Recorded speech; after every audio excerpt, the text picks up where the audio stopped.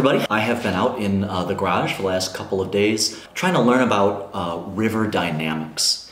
And all that river dynamics really refers to is the behavior of rivers. How do rivers act? You've got moving water, you've got sediment. That's pretty much it. That's all that you really need to have a river. So this setup is really simple. Up at the right side of your screen, I've got a water source. So this is just a pump that pumps about a half gallon a minute. And I've got some sand in the middle of a trough. This is maybe about a 4 or 5 foot long trough. I have this tilted at maybe a 10-degree angle. And my water source up here is gonna run down into our sediment. This is just children's play sand.